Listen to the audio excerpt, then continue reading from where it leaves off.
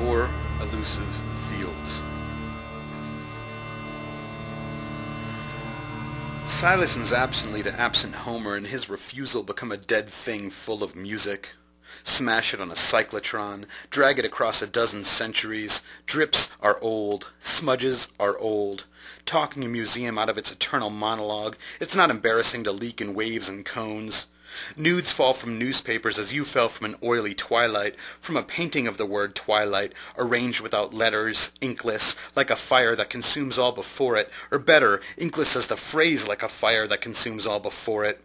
Who wouldn't be mayor of a worked-over surface, returning clutter for a broom, ever after for cliff notes, work, smudging talk, talk, smudging work. Obedience is an awful word, I think, to get lost in.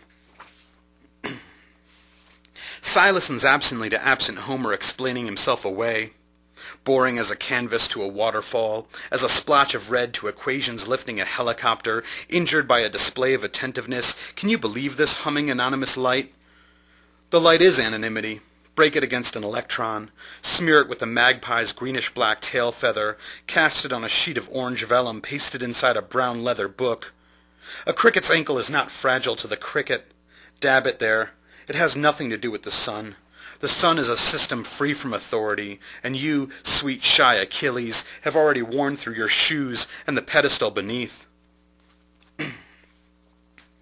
Cy listens absently to absent Homer, taking notes that amount to nothing, and nothing erases as well as a name. Can one draw a careless world out of its engorged abdomen? Ask that moth eating through a painted magpie what grinding against a shard of twilight gave it. Flowers chalked over aluminum, and the elegance of taped-on wings. Ladders reaching the roof behind rain clouds brushed on to cover a mistake.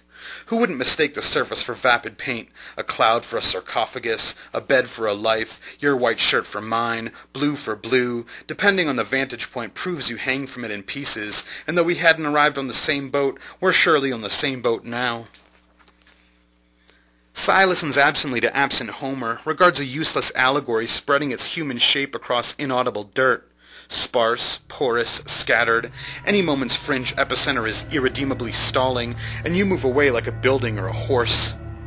The useless allegory adheres to logic, the first principle of representation. If you walk to the bridge and refuse the view, clouds of blue steam still billow from a grate below a green dumpster. Ask grime on a limbless statue, surrounded by tulips in May in hope for an end to winter, who doesn't age absently ignoring unhinged flesh. Nakedness is a carriage, and I'm in love with impossibility for its dynamic body. A shard of twilight smashed on the cyclotron. If you can see the fibers, don't say so.